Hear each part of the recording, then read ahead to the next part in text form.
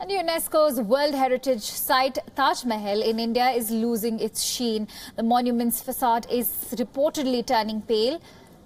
Growing concerns over the changing colour has led the Supreme Court to ask the centre government to hire experts to restore the pristine glory of the Mughal-era monument. A bench of justices from India raised concern, though this is not the first time. Way back in 1984, Advocate M.C. Mehta filed a petition drawing the court's attention to the deteriorating of the Taj Mahal. The historic monument was built by Mughal Emperor Shah Jahan in the memory of his wife Mumtaz Mahal back in 1631. Mehta alleged that due to excessive water and air pollution around the site have led to the deterioration. A river flowing nearby is exceedingly contaminated. All of this collectively is doing serious harm to the UNESCO World Heritage Site.